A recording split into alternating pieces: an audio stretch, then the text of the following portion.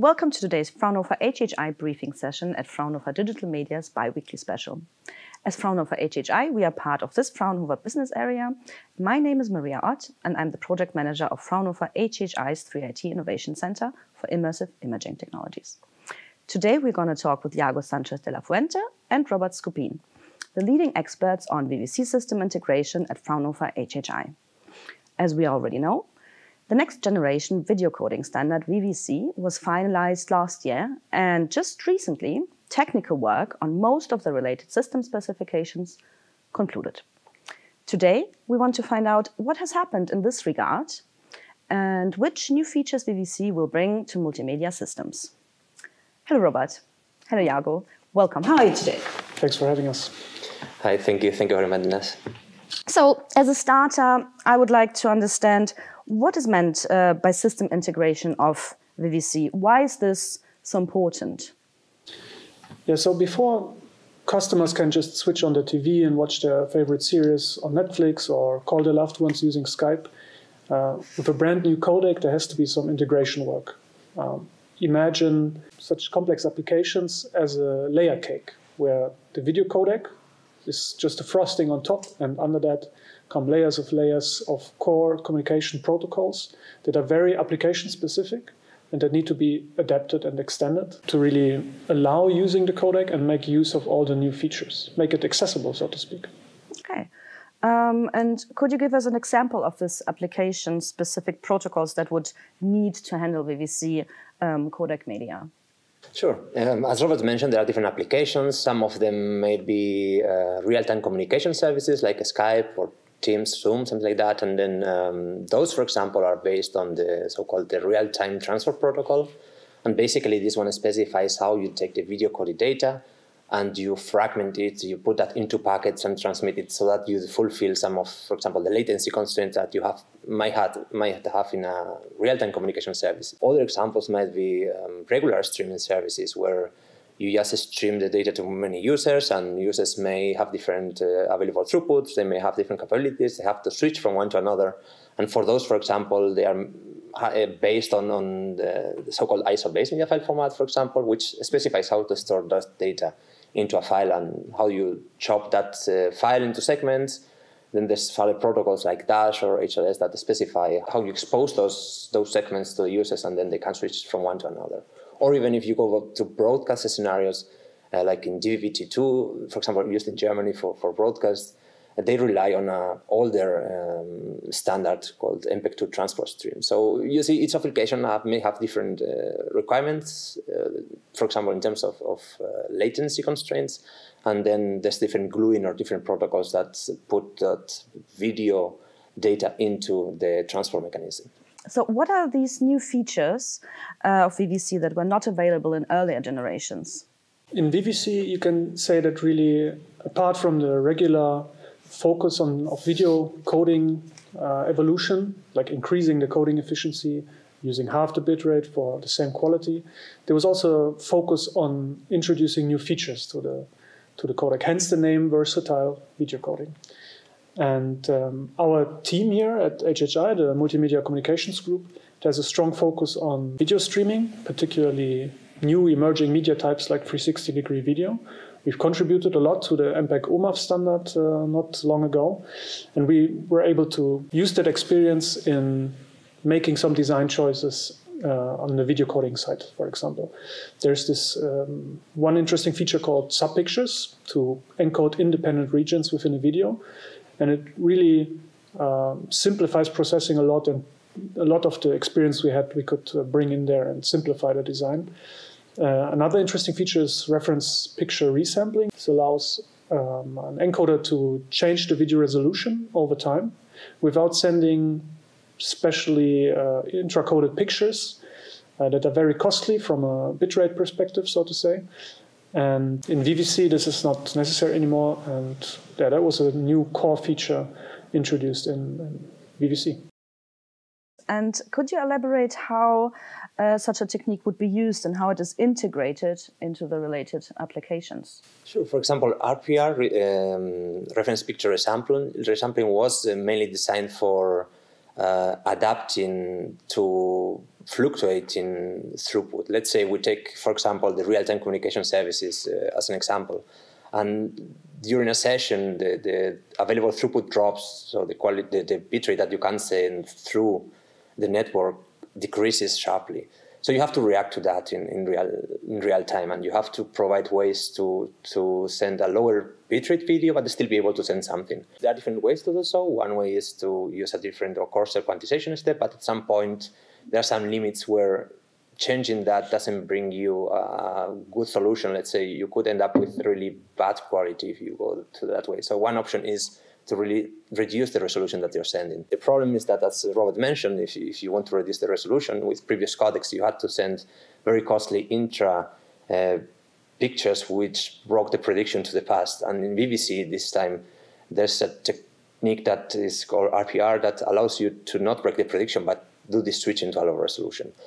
Interestingly enough, for this example in real-time communication, there was nothing specific that had to be specified for the real-time transport protocol. The main goal that we had there was learning from the past, how it was integrated for previous code like AVC or HEVC, to take the tools that were really implemented and used in reality and just integrate VVC into such a simplified, let's say, simplified version of what we had, this solid solution that we had from the past.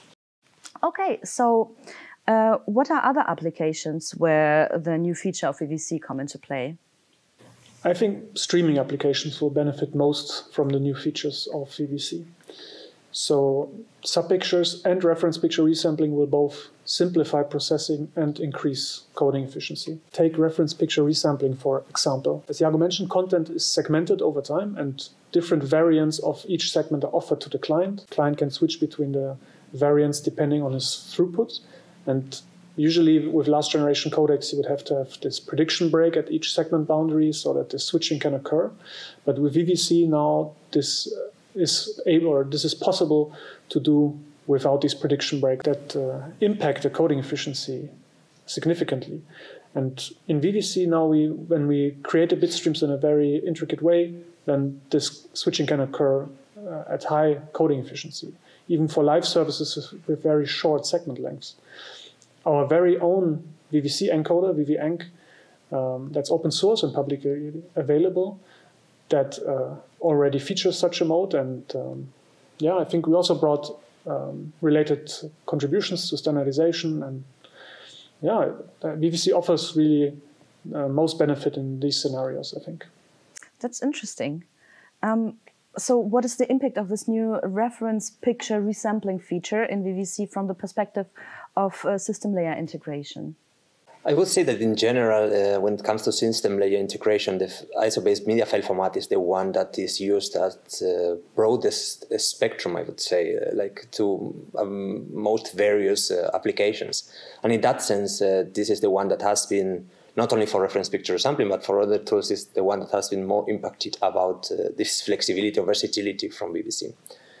So when it comes to the integration, for example, of reference picture sampling, Robert was mentioning about these costly intra-coded pictures that break prediction to the past. But this is only one part of why, when doing resolution switch, you need to break that prediction, like using these new structures or this prediction that VVC allows you now to reference different resolution pictures. But others are, for example, some parameters, some information that is within the bit stream. You are not allowed to change it in any way. And that was one of the things that we noticed when integrating this technology into the ISO-based media file format.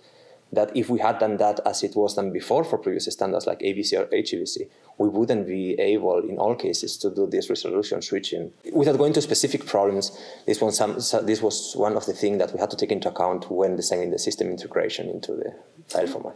All right. You also mentioned subpictures, Robert? Yeah, that's also an interesting feature of VVC. We did a lot of research for 360-degree video transmission, and for this particular application, VVC offers this feature of independently coded regions called subpictures. And basically, when you used a last generation codec like HEVC for such an application, you would chop up the video into independently coded tiles offer them at various resolution, and the client could select what tiles to download in high resolution for the viewport, for example. And for the rest that's not in the viewport, you would just download some fallback version. And then to reintegrate all these downloaded tiles into a single bit stream, the client would have to do considerable work using a last generation codec. With VVC, the design choices made there, there's a very flexible addressing scheme that allows to recreate the joint bit stream very easily from a client perspective. So this is one example where the design choices made on the video codec side considerably reduce complexity in the ISO-based media file format side. And there are other specific tools, let's call it tools in the file format for integration of subpictures, like when a client selects some subpictures for a bitstream, it still has to make sure it can decode the bitstream in real time without dropping pictures or something. So there needs to be some way of indicating the decoding complexity associated with this set of tiles. Or even more fancy is in the video codec you have some sort of control data, and that depends on your clients, on your tile selection. In the file format for VVC, we have this sort of template control parameter that can be filled out by the client depending on his selection. And this is much more efficient and much more flexible than the solution we had for HEVC, where you had ready-made control data for a fixed number of variants.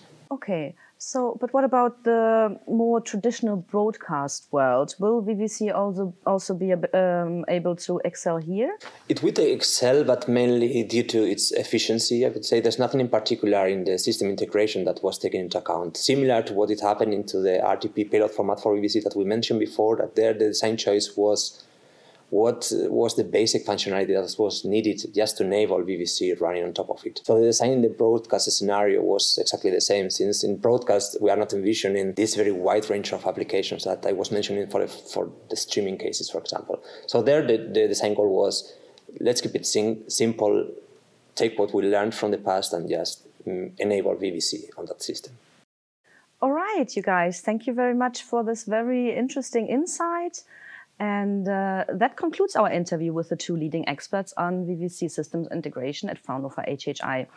Thank you again to Yago and Robert, and thank you to everyone for tuning into today's Fraunhofer HHI briefing session at Fraunhofer Digital Media's bi-weekly special.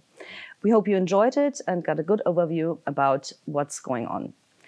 You want to find out more about the topic? Then don't miss the opportunity to talk to our experts directly in our high table briefing next week.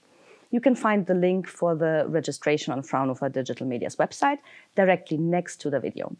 This is also the place where you can keep updated on all our next scheduled topics. Don't hesitate to contact us if you have any questions or concerns, and stay tuned.